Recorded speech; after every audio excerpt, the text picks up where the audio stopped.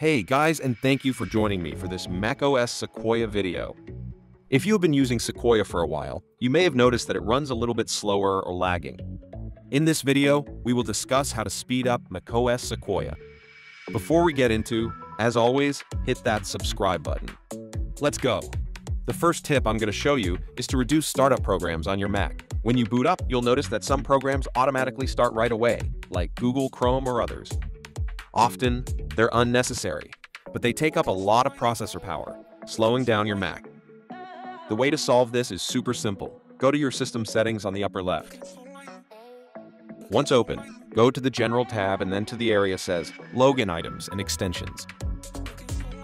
Look at the Open at Login section. These items will open automatically when you start up. Simply delete the apps you don't want launched and running. Then you can save up a lot of space that could be used for other things when you boot up your Mac. Tips 2. Turning off a background item. Next, look below. There are many things that will perform tasks behind the scenes without you knowing.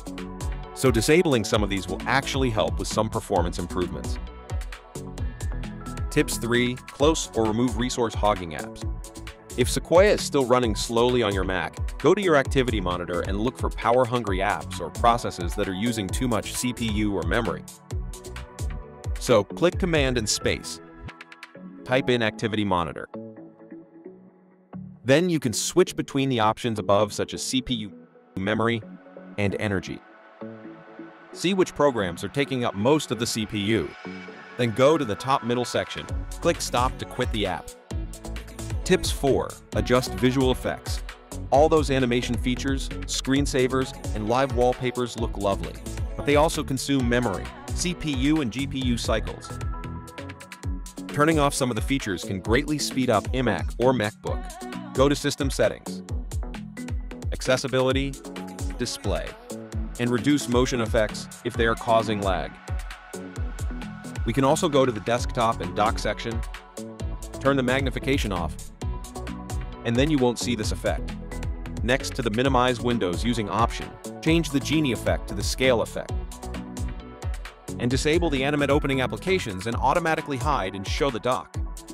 Tips 5. Update your Mac, OS, and hardware.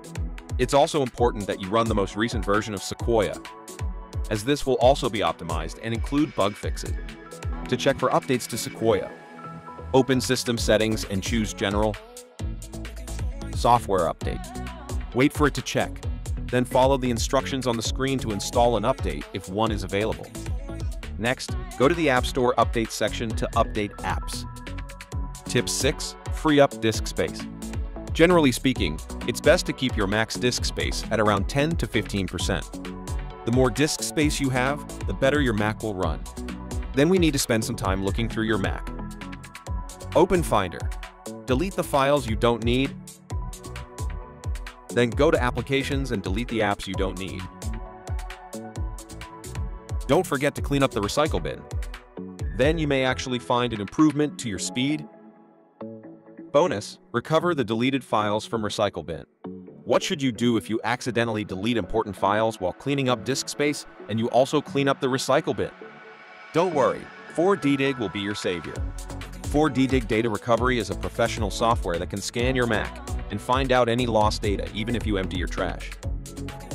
The data recovery process is also very simple, only 3 steps. Once installed, open it. First, select the location where you lost your files and then scan it. Select the types you want to scan. 4DDiG starts to scan and find all possible data from the drive. Once done, click Recover and save it to a different location. Now, your files are back on your Mac again. Okay, that's all for today. If you have any questions, you can leave your comments below. If you like this video, please give us a thumbs up and don't forget to subscribe to us. See you guys in the next video.